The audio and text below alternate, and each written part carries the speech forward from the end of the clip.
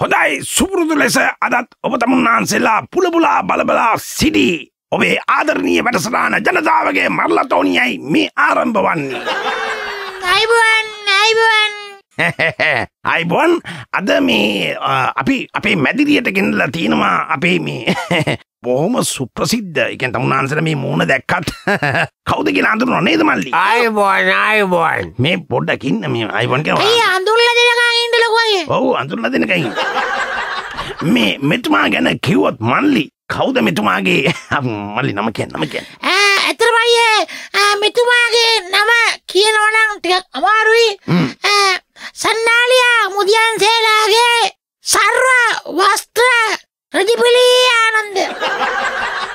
ඔව් ඇත්තනම නිර්වස්ත්‍ර ආනන්ද මෙතුමා තමයි. සර්ව වස්ත්‍ර.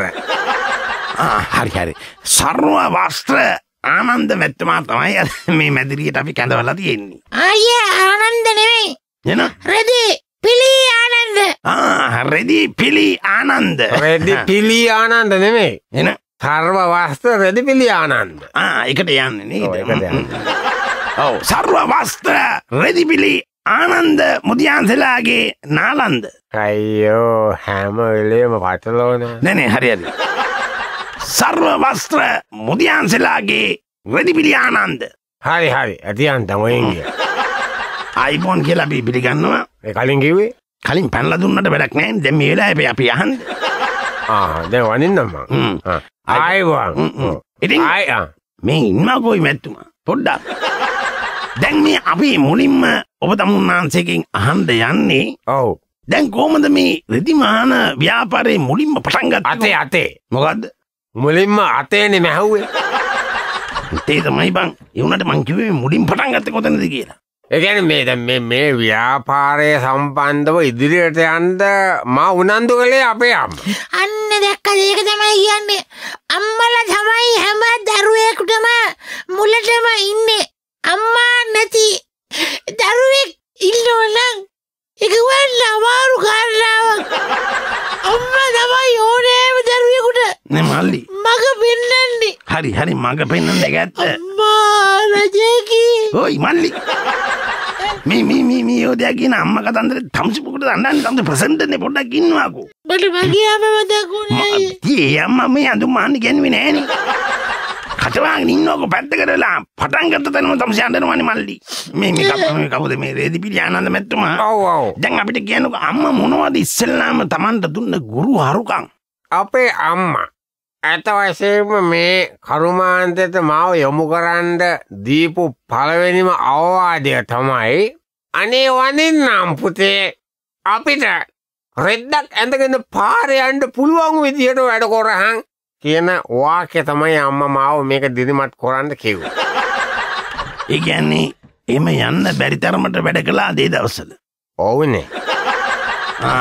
ඇයි නාන තොටේ හැංගිලා ඉඳලා තුන් පාරක් ගුටි ගැහුවනේ ගමේ උන් ගංගුටි. මං එයි නැවතුන් නැතුව වැඩේ දිග්ගැස්සිලා අවසාන වශයෙන් අම්මා ඔය කතාව මට කිව්වේ අපේ ගමේ ග්‍රීස් යකා විදිහට මම අභිෂේක ලැබපු දවසේ.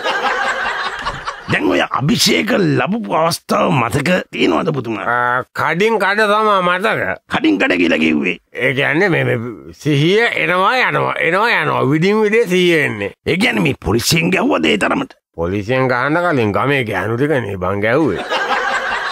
දැන් එතකොට ඒකෙන් පස්සේද මේ ඇඳුම් මහන්න කියන මේක ඔළුවට ආවේ? නෑ තව උත්තේජන ලැබුණා. ඒ මොනවද? ඒ කියන්නේ ඇත්ත වශයෙන්ම දැන් මට ගමේ වැලේ සුදා කියලාත් කිව්වානේ. වැලේ සුදා? ඒ කියන්නේ රෙදි වලවල් මට පේන්න බෑ. වැලවල් සුද්ධ කරනවා. ඒ කියන්නේ වැල සුද්ධ කරලා අලුතෙන් රෙදි දානවා. නෑ කම්බිය ගන්න හරක් බඳින්න. නෑ එන වැලේ වනලා තියෙන හොදපු රෙදි ටික උස්සන්න දුවනවා.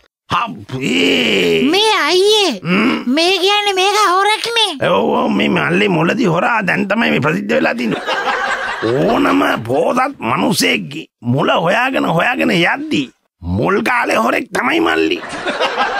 Neth FM Auto Pass. හොඳයි අපි නැවතත් ජනතාවගේ මරලා තොනි වැඩසටහනත් එක්කයි. අයියේ අපි දැන් හිටියේ මේ ලොකු අයගෙන්. කොහොමද මේ රෙදි කර්මාන්තයට අවතීර්ණ වුණේ කියලා නේ අයියේ. ඔව් අවතීර්ණ උනේ කොහොමද කියලා තමයි අපි අහයි. දැන් කිව්වනේ අම්මා ඉඳයි කියලා. ඇත්ත වශයෙන්ම කියනවා නම් ළමයිලා අම්මගෙන් ඒ පොඩි පංච් එකක් හම්බුණාට මේක හොරන්න ලොකුවටම බකප් එක දුන්නේ මේ නෝනා. කාගේ නෝනද අයියේ?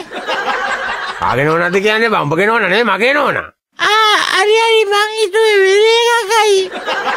නෑ මල්ලි යන්නන්නේ පාර. නෑ නෝනලා ගොඩක් ඉන්නවනේ. අනේ මල්ලි මේ පෞද්ගලික දේවල් ඇදලා ගන්න එපා මල්ලි ලයිව් එකක් නේ. මේ ළමයා අඬන්නේ. හරි ඒක වැඩක් නැහැ. දැන් මැතිතුමා මට කියන්නකෝ දැන් ඊට පස්සේද මේ රෙදි මේ මැසීමේ ව්‍යාපාරයට ඩිරෙක්ට් මේ සම්බන්ධ වුනේ. දිලිප් ඒකට සම්බන්ධ වුණේ නැහැ. දිලිප් මං එක මුල් කාලේ වැඩ කළා. පස්සේ හොරගම් කරලා එලෙව්වනේ ඌව. මොකද දෙන්නෙක්ට එක තනින් හොරගම් කරන්න බෑනේ. දිලිප් යාව එලෙව්වා. මොනද කිමුට කනන්නේ නැහැ. මේ මම කවුද මැතිතුමා? දැන් මං ඇහුවේ මේ දිලිප් ගැන නෙමෙයි මං ඇහුවේ මේ කියන්නේ මුලින්ම ඒ කියන්නේ ඩිරෙක්ට් ඒ කියන්නේ මේ කියන්නේ මේ හරි මම කොම්පැනි ඩිරෙක්ටර් වෙලා තමයි නැවතුනේ. හරි ඩිරෙක්ටර් වෙන්න අත්තිවාරම දාපු තැන මට කියන්නකෝ. බාතුන් නෑ තමයි දැම්මේ. අයියෝ පැහැදිලි නෑ. මේ ලොකු අයියේ. ඇයි? අපි අහන්නේ එහෙම නෙවෙයි. අයියට මේ රෙදි කර්මාන්තයට එන්න අතේ දුන්නේ අම්මා කියලා කිව්වනේ. ඔව් දැන් ඊට පස්සේ කවුද උඩන්දු කළේ අයියාව කියලා අහන්නේ. ඊට පස්සේ මං ඇයි කිව්වේ මගේ නෝනාය කියලා. හරි මගේ නෝනා. උඹේ නෝනා නෙවෙයි බං මගේ නෝනා. මූලියක ගෑනු පැටලෙනවනේ කොයි වෙලේ බැලුවත් ඇහන. දැන් අයියේ කිව්වේ මගේ නෝනා කියලා. අපි ගෑයිද මං කොච්චර උදව් කරලා තියෙනවද කවදාකවත් වටේ උදව් කරලා නෑ අයියේ. බැලුවා ඔයාටනේ ඔක්කොම කරලා තියෙන්නේ. නේ මල්ලි. දැන් මේ මනුස්සයාගේ නෝනාද මේ කිව්වේ ඔයාගේ නෝනා නෙමෙයි. නැත්තේ මොකද මගේ නෝනා කියලා කිව්වේ? මෙයාගේ නෝනා නෙමෙයි නේද මැතිතුමා? මගේ නෝනා. ඒකනේ දැන් යා ප්‍රසිද්ධියේ කියනවනේ යාගේ නෝනායි උදව් කළේ කියලා. ඔයගේ නෝනා නෙමෙයි මල්ලි. කටවාගෙන ඉන්නවා. මගේ නෝනා කියන්නේ තෝ ඔයාගේ නෝනා කියලා කියන්නකෝ. අයියෝ මේ යෝදේ හරි ඔයාගේ නෝනා තමයි මට උදව් කළේ. දැන් හරි මැතිතුමා දැන් මේ පැටලෙවිල්ලත් හරි දැන් මොනවද උදව් කළේ කොයි පැත්තෙන්ද? ඔයාගේ නෝනාද? ඔව් ඔයාගේ නෝනා. මෙහෙමයි. අපේ නෝනා කොහොමද ඔක කොල්ලේ කියලා මම කියන්නම්කෝ. බැඳලා ටික දවසක් යනකොට ටික දවසක් යද්දි මේ බබා හම්බුණාද? කාටද? දැන් ඔය කිව්වේ ටික දවසක් යනකොට කියලා නෑ අනේ. මම ගෙදරට වෙලා වැඩක් පොලන්නකොල්ල දෑවැද්දෙන් කකා බිබි ඉන්නේ නැද්දි? අපේ නෝනා මට වාක්‍යයක් කිව්වා. ඔයාගේ නෝනා නේද? යෝ වාගේ නෝනා කියන්නේ යාගේ නෝනා නෙමෙයි. මේ නිකන් නෝනා කියන්නේ. නිකන් නෝනා කියන්නේ. නිකන් නෝනා මට කියපු වාක්‍යයකින් තමයි මම ඇඟට ගත්ත මේ රෙදි ව්‍යාපාරේ කරන්න ඕනේ කියලා. ඒ කියන්නේ මේ නිකන් ඉද්දයි නේද? මම නිකන් කකා බිබි පිනට ගෙදර ඉද්දැද්දි නෝනා මට කිව්වා තමුසේ ඕන රෙද්දක් කරගන්නවා කියලා. හැබැයි වාසනාවන්ත මේ පොරක් ඔයාන. ඇයි ඒ වාක්‍යයකින් උත්තර දුන්නා නැත්තම් මෝල් ගහින්න ගහන්නේ අපි වගේ ගෑණියෙක් අපි නිකන් කකා හිටියන. Neth FM Auto Pass. අපි නේද සජීවී වැඩසටහනත් එක්කයි සම්බන්ධ වෙන්නේ නේද මල්ලි? මරලතෝනි වැඩසටහන. මරලතෝන් තමයි මල්ලි ඔයා නම් මරලතෝනේ දිලා අඬන්න එපා හොඳේ. මේ මොකද්ද මේ වැඩසටහන ජනතාවගේ කල්ලතෝනිය නේ? නෑ කල්ලතෝනිය නෙමෙයි මැතිතුමා මේක ජනතාවගේ මරලතෝනිය ප්‍රසිද්ධ වැඩසටහනක්. හරි ප්‍රසිද්ධයි නේ. ඔව් අපි දැන් මේ ඔබතුමාගේ මං අහන්න යන ප්‍රශ්නේ තමයි වැදගත් ප්‍රශ්නයක් ඉතිහාසගත වෙන ප්‍රශ්නයක්. මේ අහන්නේ. දැන් අපි බලමු ඒ කාලේ ඉතිහාසෙ. දැන් ඉතිහාසයේ රජතුමාට රෙදි මහන්න වගේම රජතුමාට අන්දන්නත් කට්ටියක් හිටියනේ. ඔව් ඒ කියන්නේ මට මතකයි දැන් මට මම තාම ප්‍රශ්නේ අහලා ඉවරුන්නේ නැහැ. දැන් මට කියන්නකෝ මැතිතුමා දැන් ඔබතුමාලත් මේ පරම්පරාවෙන්ද පැවතගෙන එන්නේ කියලා. ඔව් මට රෙදි අන්දලා තියෙනවා පල්ලෙහා කට්ටිය. පල්ලෙහා කට්ටිය කියන්නේ රෙදි නැතුව ඉඳලාද? නෑ එක දවසක් පොඩ්ඩක් වැඩි වුණා. බල්ලට කවුද කියලා අඳුර ගන්න බැරුව ඌ සරම විතරක් ගලවන ගියා. ඉතින් පල්ලෙහා ගෙදර කට්ටිය ඇවිල්ලා මේ ළමයි බලන් ඉන්නේ කියලා රෙදි ඇඳුවා. ඒ කියන්නේ දැන් එහෙම ඇඳිල්ලක් තමයි අන්දලා තින්නේ. ඇරෙන්නේ මේ දැන් සාමාන්‍ය ප්‍රසිද්ධ බුද්ධලයන්ට අන්දලා නැහැ. ඒ කියන්නේ මැටි ඇමතුරුන්ට ඒ වගේ කට්ටියට. අපේ ඔය මැටි ඇමති ගොල්ලෝ කිව්වහම මෙයා නානා ප්‍රකාර මැටි ඇමති ගොල්ලන්ට නානා ප්‍රකාර පාට වලින් ඇඳුම් අහලා දෙනවා. මෙහෙමනේ දැන් ඡන්දයක් තියලා ඔය මනාප පොරෙන් පස්සේ තේරිලා පත් වෙන ගොයියෝ පහෝදා උදේ වෙනකොටනේ මාව හොයාගෙන. අමුඩ මස්ස ගන්නද අයියේ? අමුඩ මසන්නේ මොකටද මැටි ඇමති කොල්ලට? නෑ අයියගේ ගොයියෝ කියන්නේ. ඒ ගොබියෝ නෙමෙයි මම කිව්වේ මැටි ඇමතිවරු එනවායි කියලා මාව හම්බ වෙන්න. එතකොට මේ ඇයි එන්නේ? කෙලින්ම සුදු රෙදි පීස් ගණන් දීලා තමයි ඔය සුදු පාට කිත් එක මට කියලා මස්ස ගන්නේ. අපේ ඇඳුම් ඔක්කොම අහන්නේ ඔබතුමාද? නැත්තම් දැන් එතකොට අයියේ ඔය මැතියේ මචෝරු ඇවිල්ලා අයියා ළඟට ඇවිල්ලා සරමේ සයිස් එකේම දීලා යනවාද? සරමේ සයිස් එක මොකටද බං මට දෙන්නේ? ඇයි අඳින්න මහන්න? උඹ හිතුවද සරමත් මේ කලිසම් වගේ එක එක සයිස් වලට මහනවා කියලා ඉනේ ප්‍රමාණයට? බං සරම් ප්‍රී සයිස්. ප්‍රී සයිස් ඉන්නේ මහන්නේ නේද? ඉතින් දැන් ඔය මහද්දි මැටි ඇමතුරුන්ට මහද්දි අත්දැකීම් කියලා ඒව නැද්ද? අත් දෙකෙන්ම තමයි මහන්නේ. නැතුව වරදි කකුල් දෙකෙන් විතර මහන්න පුළුවන් නෑ එහෙම මං කිව්වේ මේ අත් දෙකෙන් තමයි මහන්නේ. මං කියන්නේ දැන් එහෙම මහලා අත්දැකීම් එහෙම ඔබතුමාට නැද්ද කියලායි මං අහන්නේ. විශේෂ අත්දැකීම්. ඕ ගමකට එමට අම්බානක මට එක ගමනක් මාර වැඩක් වුණා මහත්තයා. දැන් ඔන්න ඔය මේ මනාපෙන් දිනලා ඡන්දෙන් දිනලා එක ගොයියෙක් ආවා ඒ සුදු කිත්තක මහ ගන්න. ඇයි අයියේ ගොවියෝ සුදු කිත් මහන්නේ? පොඩි පොළු කෑල්ලක් නැද්ද බං? නෑ ගොයියා කියන්නේ මෙතුමා මේ භාෂාවට කියන්නේ මල්ලි ගණන් ගන්න එපා. ගොවියෙක් නෙමෙයි පුද්ගලයෙක් කියලා තමයි මේ කියන්නේ. එහෙම. ඔය මන්ත්‍රී කෙනෙක් ආවා. ඔව්. ඔක්කොම මැෂින්මන්ට් අරගෙන කමිසෙතයි සරමටයි සේත්තම එක යාරයයි ගියේ සුදු රෙදි. අපේ කිට්ටු හාදෙක්. ඔව් හරිම කෙත්තු කෘෂේ කාස්තක හාදෙක්. මේක ආණ්ඩු පක්ෂයෙන් කොහොම හරි මන්ත්‍රී වෙලා ඉඳලා ඇමති වෙලා මාස 6කට පස්සේ මට කෝල් එකක් දීලා කිව්වා මේ තෙල්ලරුන් නැහැ මට ආපහු කිත් එකක් මහන්න ඕනේ මම ඇවිල්ලා මැෂින්මන්ට් දෙන්නද කියලා. මං කිව්වා අපෝ මේ මාස 6කට කලින් මැහුවේ මැෂින්මන්ට් තියනවනේ මං ගාව. මම කිව්වා එන්න එපා මම මහන්නම් කියලා. මම ඉතින් කිත් එක මහලා තෙව්වා. ආවද මැතිතුමා? ආවා කළුපාට ඩිපෙන්ඩරෙන් ආවේ. අයියාට නෙලල්ලදී හම්බානගනේ. නෑ මේ ඩිපෙන්ඩරෙන් ආවේ මේ මගේ ඇඳුම මහපු එක ගෙනියන්න. හරි අපි හිතුවා ගහලා යන්න කියලා. හරි ඊට පස්සේ මේ යෝධය ආවා ඇතුළට. ඇතුළට දොරෙන් එන්න බෑ පමණ මෙන්න. හප්පී කියන්නේ මාස 6ට. මාස 6යි ආණ්ඩු පස්සේ මන්ත්‍රී වෙලා. හරිද? මෙන්න පමණ අර ඇඳුම මැණික් කටුවෙන් මෙහාට දාන්න බෑ. කකුලේ වලලු කරෙන් උඩට ගන්න බෑ තරම.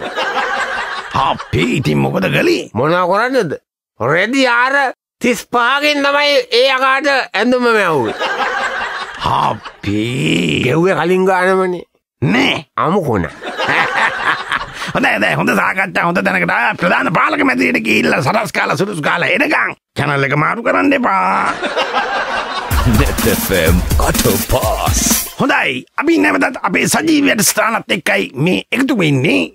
දැන් අපේ මේ රෙදිපිලි ආනන්ද මැතිතුමා අපිත් එක්ක මේ සජීවීව සම්බන්ධ වෙනවා. දැන් ඊට පස්සේ මේ දැන් මැටි ඇමතුරුන්ට මේ රෙදි මැව්වා කියලා දැන් ඔබතුමා කිව්වා. ඔව්. ඒකේ ලොකු වෙනස්කම් වුණත් කියලා කිව්වා. ඔව්. අත්දැකීම් බහුලත් කියලා කිව්වා. අම්මපා. දැන් ඒ වගේ වෙන මොනවද අත්දැකීම් තියෙන්නේ? මේකයි. දැන් ඇත්ත වශයෙන්ම කාට කොහොම මොන විදිහේ ඇඳුම් මැහුවත් මේක අරගෙන ගිහිල්ලා ඇඳලා බලලා අනම්මනම් කයි කතන්දර අඩුපාඩු කියනවාමනේ. ඉතින් ඒ හැටි.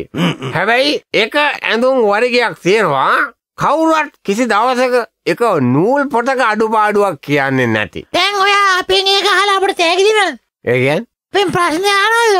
මට හිතෙනවා අම්මපා මේ මෙයා මල්ලි අන්න අර යෝධයාට ඒක මහලා දීලා යන්න මෙතනම.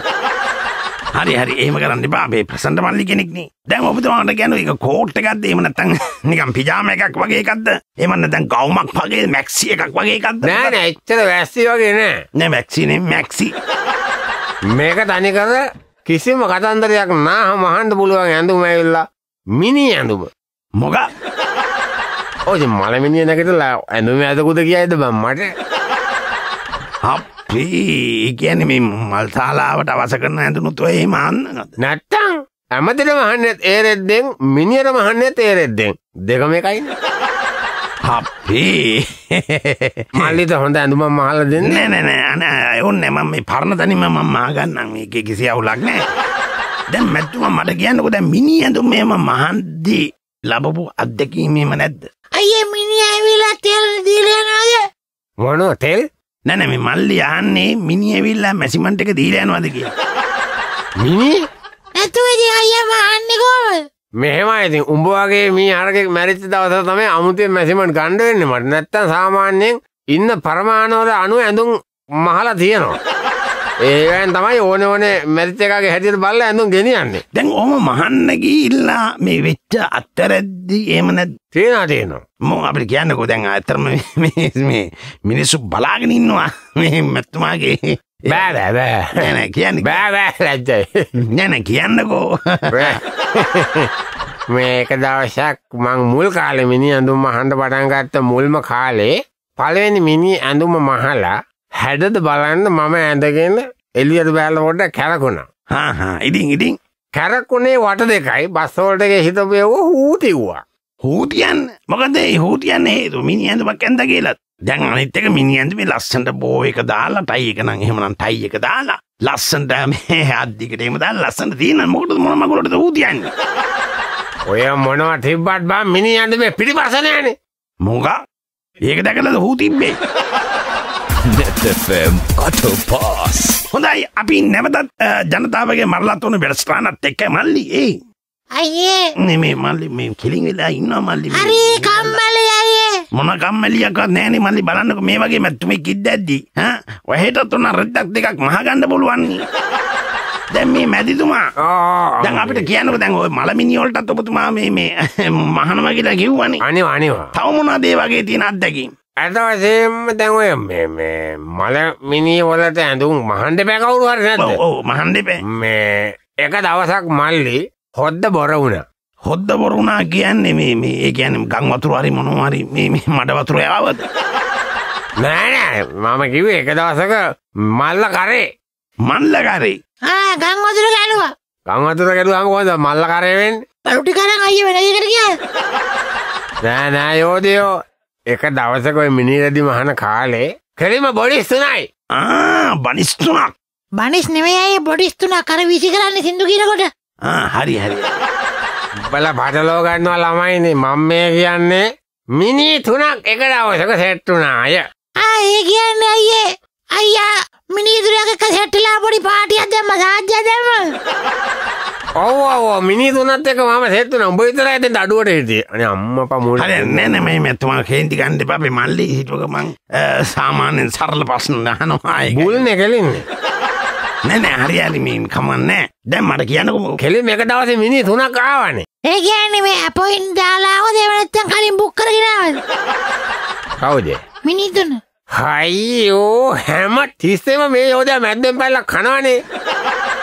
හරි මැතුමා වැඩි මේ කේන්ති ගන්න නැතුව ඉදිරියට යන්කෝ මේ සාකච්ඡා මල්ලි මේ අනවසර ප්‍රශ්න අහන්න එපා මල්ලි. මම කියාගෙන ආවේ එක දවසේ මලමිනි තුනකට ඇඳුම් මහන්න සෙට් වුණා. ඔව් සෙට් වුණා. හරිද? ඉතින් ලේඩිස් දෙකයි ජෙන්ට්ස් එකයි. වයසක දෙකයි තරුණ එකයි. වයසක දෙකයි තරුණ එකයි නෙවෙයි බං ගෑනු මිනි දෙකයි පිරිමි මිනි එකයි. හරි දැන් පැහැදිලි. කියන්නකෝ එතකොට මොකද උනේ කියලා. මොකද ලේඩිස් ජෙන්ට්ස් අඳුරන්න බෑ. හරි කමන්නේ. ඉතින් ඔය තුනටම ඇඳුම් මහන්න සෙට් වුණා. මම මැව්වා ලේඩිස්ලාට හැට්ටයි රෙද්දයි ජෙන්ට්ස්ලාට කමිසේ සරමයි.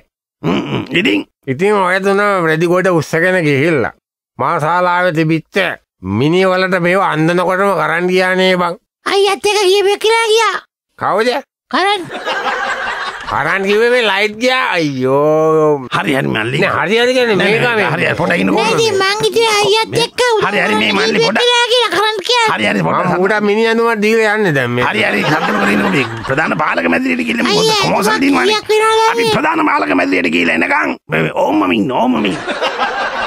Neth FM Auto Pass. දැන් මැතිතුමා දැන් ඉස්සෙල්ලා ඔබතුමා කිව්වේ දැන් මේ මිනි තුනට අන්දනකොටම මේ ලයිට් ගියා කියලා කිව්වේ. මං කිව්වා නේද එහෙම? ඔව් කිව්වා. ඊට පස්සේ මොනව කරන්නද කරවලේ එම්මෙන් අතපත ගාලා ඇඳුම් තුන ඇන්දෙව්වා. මොකුත් කිව්වේ නෑ ඒගොල්ලෝ. ඒ මොකටද මොකුත් කියන්නේ? ඇයි දැන් කිව්වේ අතපත ගෑවා කියලා? අතපත ගෑවයි කිව්වේ මේ මලමිනි අතපත ගාලා ඇන්දුවා රෙද්ද. මොනවා කියන්නද මැරිත් එක? රෙද්ද ඉතින් කියන්නකෝ. ඉතින් අන්දලා කරලා මම ඉතින් යන්න ගියා. ගිහිල්ලා ඇඟපත්ත හොදගෙන 2:00ට විතර කඩේ පැත්තට එනකොට බොඩිස් දෙකක් අරන් එනවනේ. ඒ කියන්නේ මල්ල කරේ තව බොඩි දෙකක්. තව බොඩි දෙකක් නෙවෙයි අර අන්දපු බොඩි දෙකක්. ඒ මොකද? ඇයි බං කරන් ගිය වෙලේ පැටලිලා. ඉතින් ගෑනිට අන්දන හැට්ට පිරිමියට අන්දලා පිරිමියට අන්දන කමිස ගෑනිට අන්දලා. අපේ ඉතින් හැට්ටට ටයි එකකුත් දාලා. අයියෝ.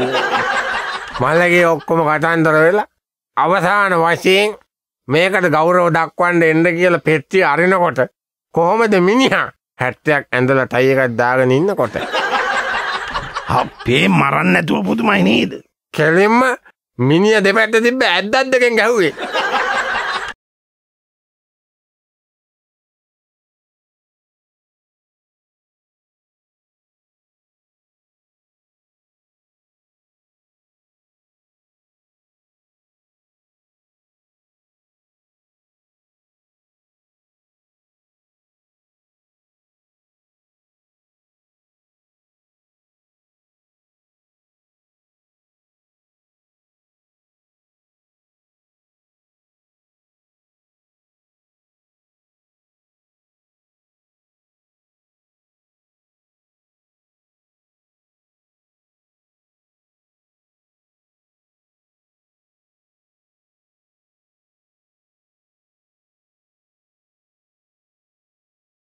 කියලා මේ වැඩේට මට මේ කරපු මේ දේවල් වලට මම මේ ගෙනාව ඔය දෙන්නට මෙන්න මේ ලේඩිස් මිනි ඇඳුම් දෙකක් තියෙනවා ඔය දෙන්නට.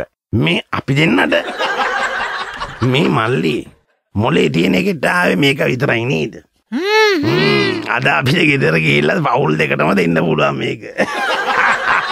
හොඳයි ලබන සතියේ සුපුරුදු වෙලාවට හමු වෙනකන් එහෙනම් ගිහිල්ලා එන්නම්. ටඩා බයි. ඕකුන් දෙන්න ඔය දෙක ගෑනු දෙන්නට දුන්න ගමන් හෙට උදේට මට තව බොඩිස් දෙකක් එනවා. Neth FM Auto Pass.